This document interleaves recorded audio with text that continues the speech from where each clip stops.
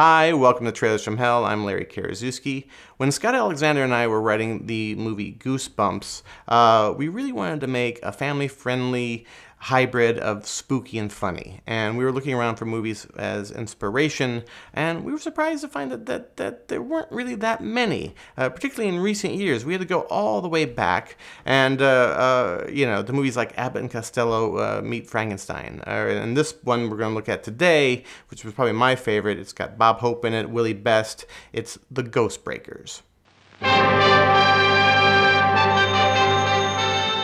Ghost Breakers Incorporated. You make 'em, we shake 'em. Bob Hope speaking. Bob Hope's comic timing is impeccable. It's a shame he is now best remembered as a cue card reading Nixon supporter who sleepwalked his way through TV specials and late 60s family comedies. But here, in his prime, there's probably not a better comic leading man. This and Road to Morocco are my two favorite Bob Hope films, and he has great support in Ghost Breakers.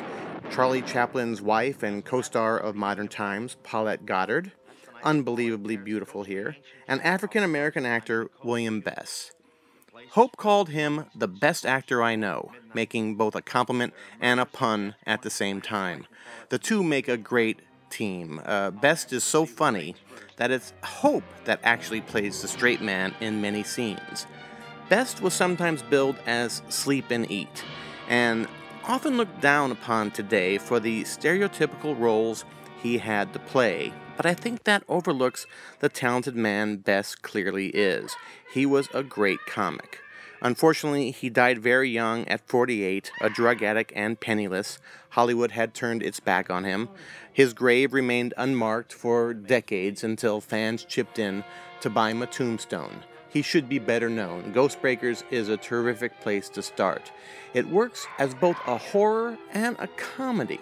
It's a combo that rarely succeeds, but when it does, it can be dynamite. If you're interested in more, check out Abbott and Costello Meet Frankenstein, and earlier Hope Goddard team-up, The Cat and the Canary, the Dean Martin Jerry Lewis remake of Ghost Breakers, Scared Stiff, and of course, from the 1980s, Trailer from Hell's own Joe Dante's classic, Gremlins.